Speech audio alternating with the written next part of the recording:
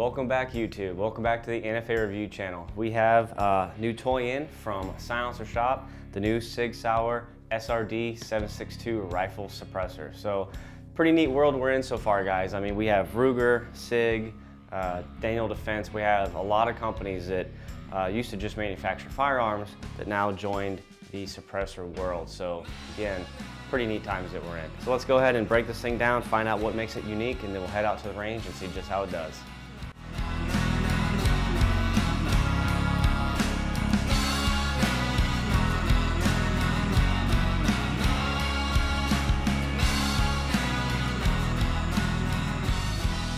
Okay, the Sig Sauer SRD762-QD comes in at an overall length of 7 inches, a diameter of 1.625 inches, and weighs 17 ounces. It's constructed of Inconel 718, more on that later, very strong material. It's rated up to 300 Win Mag, so everything in between, all the way down to 5.56, all the way up to 300 Win Mag. The finish is a really nice matte PVD finish. It's very evenly applied and hopefully it maintains its durability. It should withstand mag dumps pretty easily. It is full auto rated, and as far as dB reduction, Sig tested this on 308 and got 138 decibels, which is under the OSHA standard of 140, which is where your hearing damage will occur. Now 300 blackout, which is what I'm mainly going to use this for, it metered at 131 with supersonic ammo and 120 with the subs. Now I have heard that this has a really pleasant low tone. More on that in a minute. We think we know how they achieved that. As far as purchasing one yourself, retails at $745, but it is actually on sale at SilencerShop for $769. So guys, under $700 for a can this stout. Again, I said it earlier at the beginning of this video, pretty interesting times that we're living in. Let's go ahead and check out what makes this can so unique. Many of you have already noticed this can looks a little different than cans you're used to seeing already, and that's because there is no outer tube, okay, covering the baffle stack. So what you see here is the actual individual welded baffles. This is a tubeless design. Sig is really good at welding, okay? They have really high-end equipment and they've figured it out down to a T. So they threw away the outer tube. You get a really interesting looking can. I didn't like it at first sight. Kind of looks like a little booster rocket ready to take off. So yeah, the tubeless design, so you're going to save weight, and they could take that internal volume and expand it. So you have, you know, the same diameter can that other manufacturers are using with an outer tube, but now you can actually expand it and have more volume.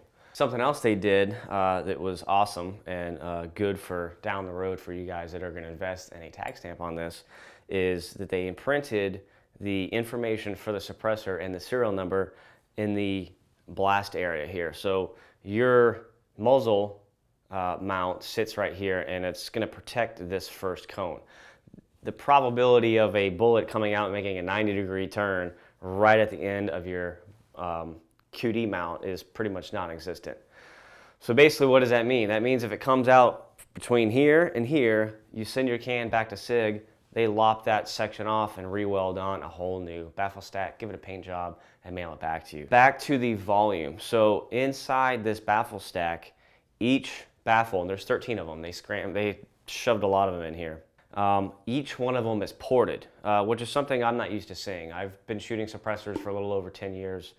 And on rifle cans, you really don't see the porting. I don't know how many ports there are. Let's see if I can get a light in here. Oh, there's quite a bit, actually. Looks like every half an inch there's a port that goes to the next baffle.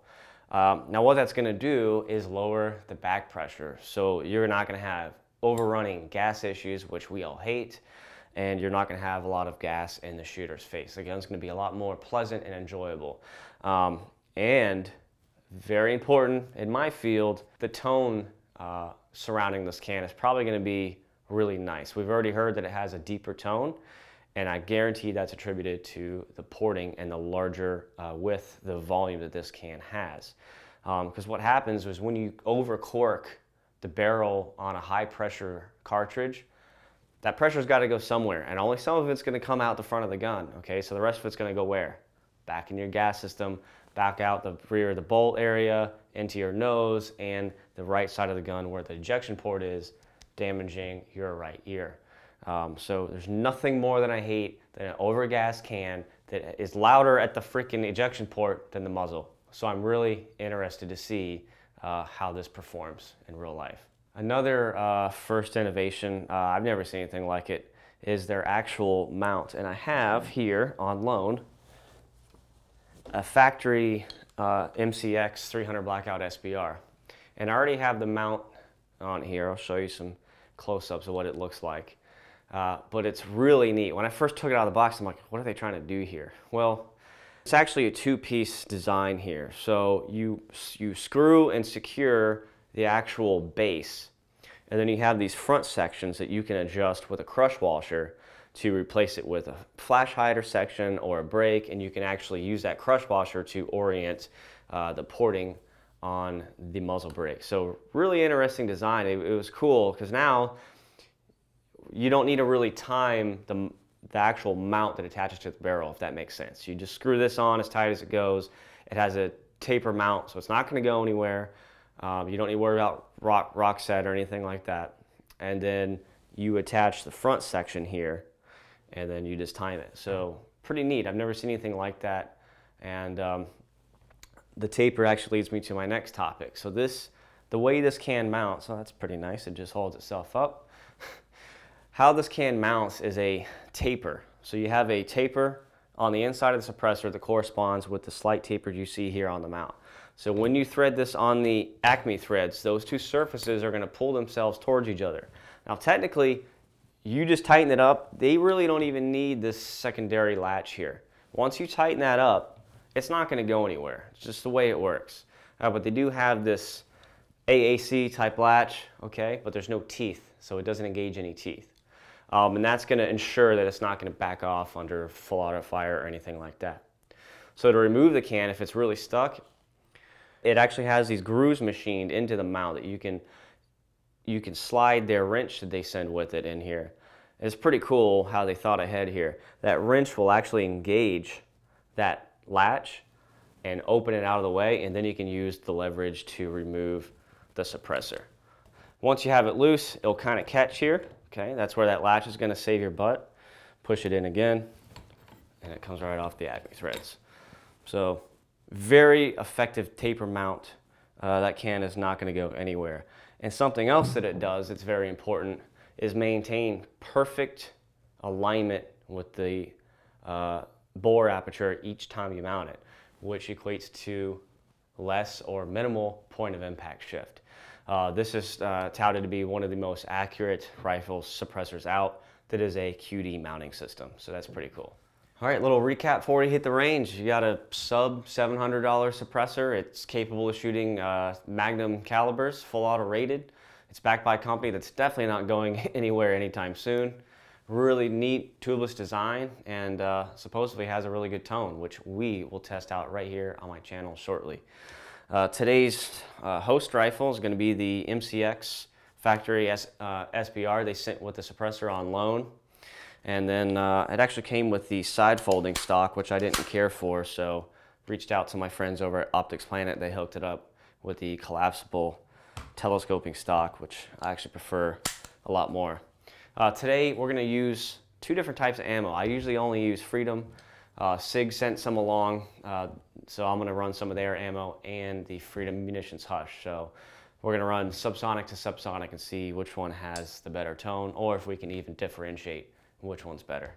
So yeah, it's enough talking. Let's go ahead and hit that range, see what this sucker sounds like.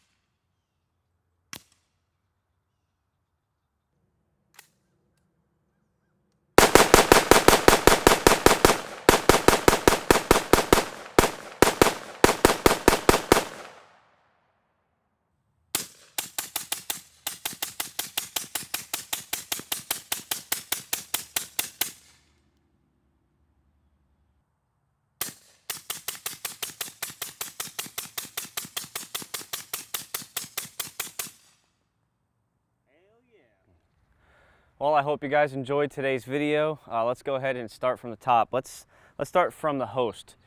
So this is a factory MCX SBR. Now this is supposed to go back to the factory. I do have the option to buy it at a discounted price. I think I am going to take them up on that offer. I didn't think I would like this as much as I did. I didn't even mess with the gas settings and it ran fine, unsuppressed and suppressed.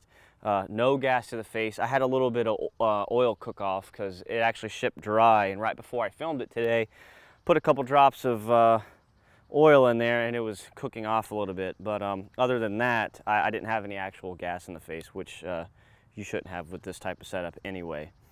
I like the collapsible stock. It wasn't too bad with the cheek weld. One thing that needs definite improvement is the trigger. This trigger's got to go, so I'll drop something else in there. Now, as far as the suppressor, I was trying to differentiate here filming which ammo was quieter, the Sig ammo or the 220 grain Hush ammo from Freedom Munitions. And it was hard to do in between cuts because I was doing off camera. I would load up a mag with the Sig, shoot that, stop the camera, reset, do it again with the Hush. So I had about 2 or 3 minutes in between takes. So at the end here, I decided to do 5 rounds of supersonic through the suppressor, and then 5 rounds of the Sig, and then followed by 5 rounds of Hush. So go ahead and take a look at that and let me know what you think.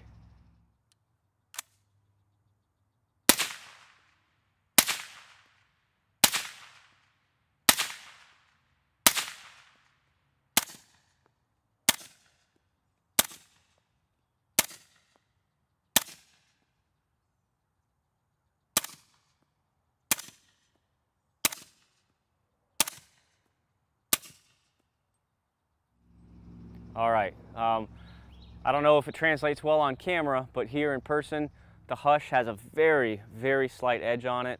I don't have a chronograph with me today. It might be shooting a little slower. The gun felt just a little bit more sluggish, but it felt good and had a little bit deeper of a tone. Sounded really, really cool in person. So I'm gonna give the slight edge to the Freedom Munitions Hush ammo on that one. Zero discomfort shooting any subsonic ammo through this suppressor, and it actually helped negate the recoil quite a bit. I mentioned earlier the cheek weld here on the host. It's a little snappy when shooting unsuppressed. You can kind of feel it bouncing off your cheekbone. When you threw the can on there, it became a much more softer impulse against your cheek, so that's something to note as well. So yeah, it did the job. You know, I really wasn't sure if I was gonna like it when I was done, and in between takes, again, I was setting up at one location, doing unsuppressed and then suppressed, and then I had to move, so I had to unmount the can while it was a little warm. Thank you, SilencerShop, for the oven mitt. And actually, you know, it came on and off really super quick and simple, and I don't know, I guess it's just, I like it. It's a really good can, and it sounded great, so take it for what you will. Hopefully it translates well to you guys back at home. I want to give a big shout out to all my sponsors on my channel. Guys, click below. I'm going to have a drop down of every sponsor and every promo code that I currently have active right now. There's a lot of them. So go ahead and hook them up. I don't get a kickback or anything, but it kind of scratches their back. They scratch mine by, you know, loaning me ammo for the reviews so it doesn't break my bank, so I can get these reviews out to you guys faster. So go ahead and hook them up with some business. And if you're watching this video before December 2017, I have a huge event coming up at Reload in Tarpon Springs, Florida. A lot of vendors coming out. Harley's gonna be in there in the parking lot with some bikes. We're gonna have flamethrowers out there in the parking lot. And then inside, we're gonna have all your favorite companies demoing their guns and ammo to all you guys. So if you wanna check it out, I'll have that link to the event in the description as well. All right, guys, that's enough for today. See you next time.